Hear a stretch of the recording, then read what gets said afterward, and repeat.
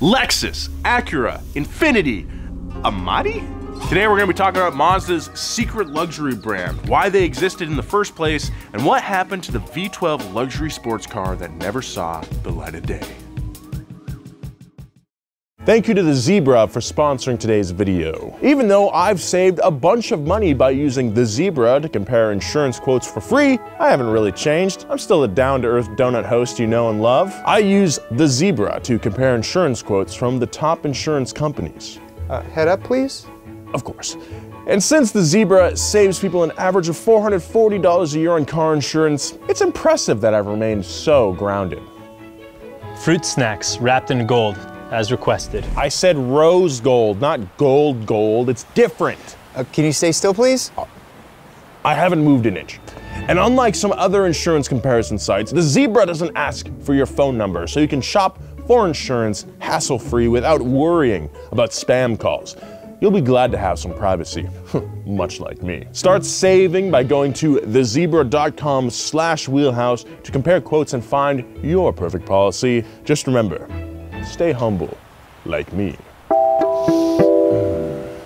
During the 1980s, Japan was going through an economic boom which led to extreme levels of financial prosperity among all classes in Japan. But what exactly caused this boom? In September of 1985, Japan, as well as France, Germany, and the United Kingdom, signed the Plaza Accord. This accord depreciated the US dollar against the French franc, the German Deutschmark, the British pound, and of course, the Japanese yen. This was drafted in hopes to increase US exports, as well as making purchasing foreign assets easier for Japan, as well as those other countries. This accord, in combination with other expansionary fiscal measures, created a strong yen and an optimistic economy for Japan. And as a result, Japan entered the beginning stages of what was called the Japanese asset price bubble. From 1985 to 1991, Japanese real estate and stock market prices were inflated. The price of land in Japan increased an estimated 550%.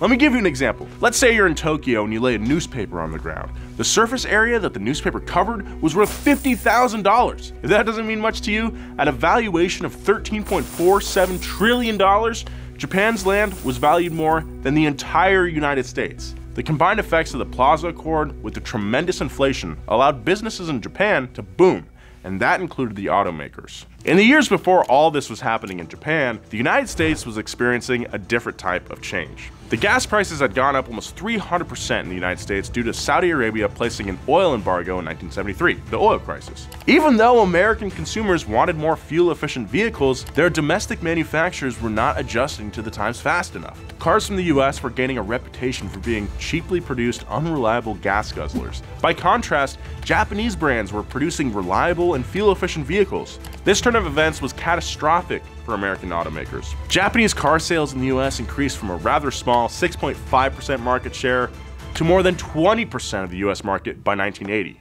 Japan was doing so well that they had to come to an agreement with the US government to slow down their exports to the US so that American automakers could get back on their feet. This agreement was known as the Voluntary Export Restraint. The Japanese companies were kicking our asses so hard that the Reagan administration threatened to take the ball home if the Japanese didn't play with one arm tied behind their back. The cap was set at 1.68 million vehicles per year. The cap was raised to 1.85 million cars in 1984 and over 2 million in 1985. Japan needed to find a solution to maintaining profits while keeping the number of cars they exported to a minimum. Now armed with the financial backing from the price asset bubble, Japanese automakers were basically juiced up like bodybuilders on steroids. They could develop, manufacture, and export new cars that were on the cutting edge of new technology and very fuel efficient. And because the yen was so strong compared to the dollar, they could do all of this while keeping their costs down. During this time, BMW and Mercedes-Benz were sitting at the top of the luxury car market. Japanese automakers noticed that their luxury cars could be sold at a high price, and that high price could make up for the low volume of cars. So,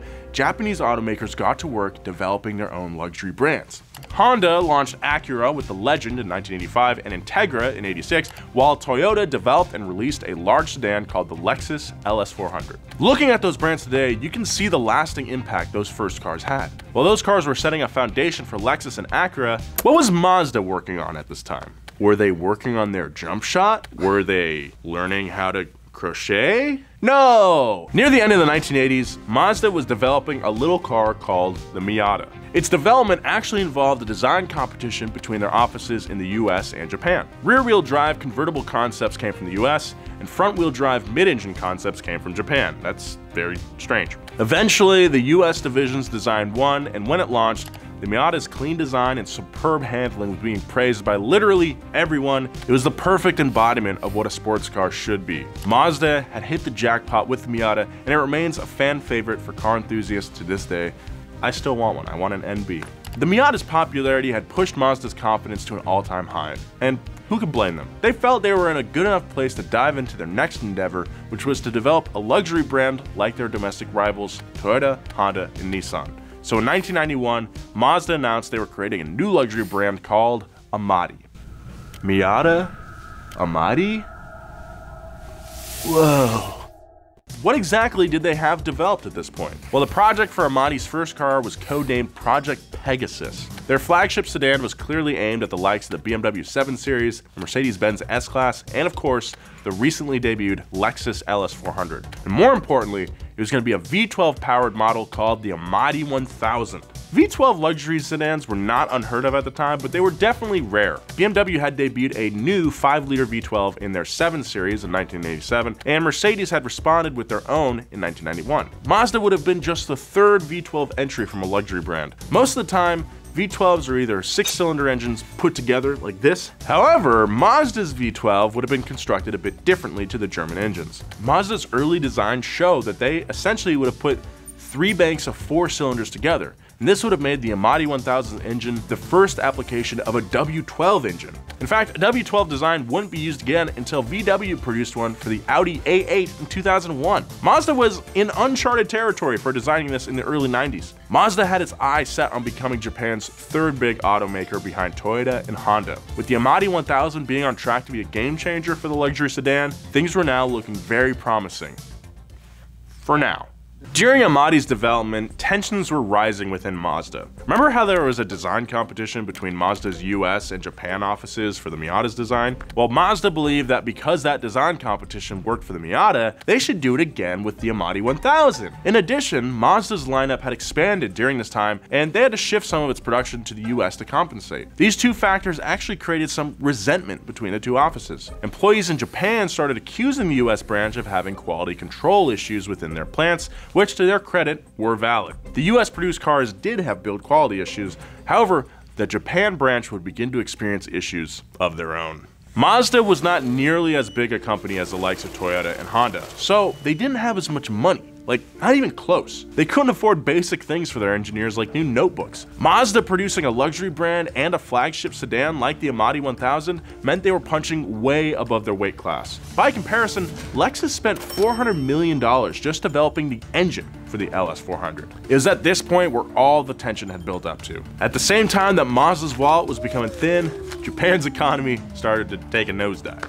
Japan entered a period called the Lost Decade. However, they would feel the effect of the bubble burst for almost 20 years. Not being able to afford any new projects, the Amati project and all of its development folded immediately. The disappointment from the failed project resulted in Mazda erasing nearly all the evidence that the Amati brand or the Amati 1000 even existed. The resulting shame meant that you would be hard-pressed to find anyone outside of retired Mazda executives to mention or even acknowledge Amati as a legitimate project. While Mazda had turned away from the luxury market, their rivals began to thrive. Lexus debuted the LS400, and it immediately put the Germans on notice. It was a higher quality vehicle with more features, all while being less expensive. The reason why Toyota was able to succeed where Mazda failed was due to the disparity in their financial situations. Simply put, Toyota had way more money to spend. Their development started much earlier in 1983, and they basically threw $1 billion at the project with the intent of creating the world's best car. Well, Lexus engineers set up shop in Laguna Beach to research how wealthy Americans spent their money, and also they thoroughly tested their prototypes on the German autobahns. The LS400 turned out to be so good that Mercedes-Benz blew their budget developing the S-Class successor. But Toyota weren't the only ones to experience success. Honda had developed Acura, and in 1987, Acura's first full year of sales, they sold 109,000 cars with the flagship Legend sedan accounting for 55,000 sales, and the rest were the smaller Integra. Acura also made made an interesting hire from what remained of Mazda. Dick Colliver was a former employee of Mazda since the 1970s, and in the aftermath of the failed Amati project, apparently he said that he took, quote, everything to Honda. All the systems we developed, Mazda didn't do anything with them. They basically threw them in the dumpster, but I kept them in mind. The image programs, the database programs, the dealer development programs, the people, the processes, I took them with me. Acura even started knocking titans like Ferrari off balance with their new NSX, which had development input from the legendary Ayrton Senna.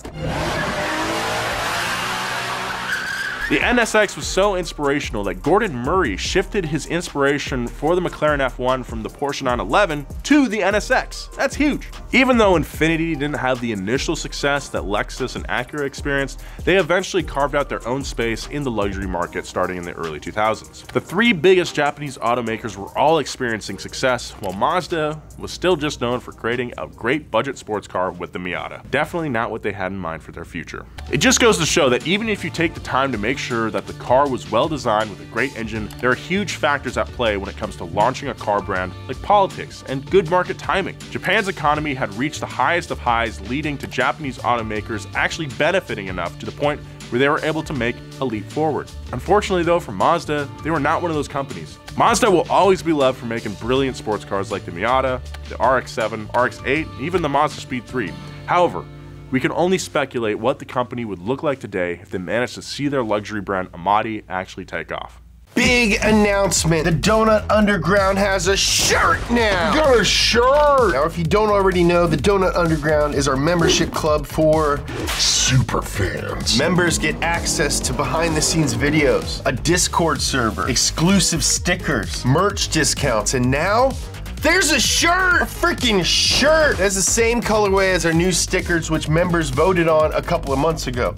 You get input into what we make. The shirt is $25 and only available to Underground members. To find out how to join, click the join button down below on this video or on our channel page, or for iOS users, check out the link in the description. We got a shirt!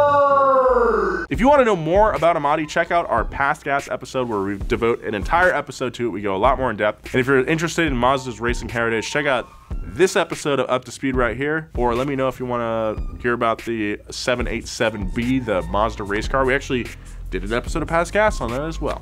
Hit that like button, be kind, I'll see you next time.